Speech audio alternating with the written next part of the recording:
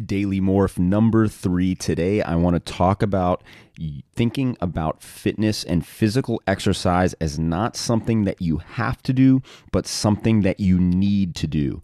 I see so many people, so many busy professionals who take time away from the gym and take time away from their physical health to focus on their professional career.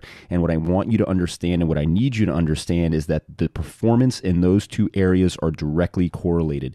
Your physical health and your physical well-being have a direct impact on your mental health and vice versa. So if you ignore one of those pieces, the other piece is going to crumble. And especially if you're working high stress jobs or you're in a high performance arena, if you disregard your physical health and physical activity, everything else will come down and crumble along with it.